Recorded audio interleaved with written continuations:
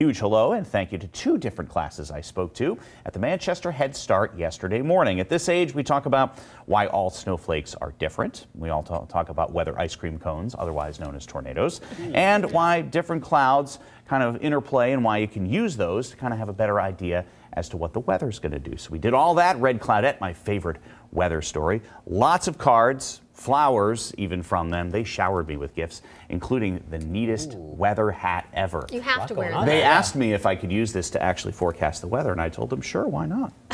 I think you need to stand outside there and do some...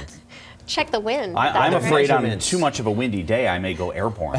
A huge thank you to them. You had a great time. It's a great look for you. How about it?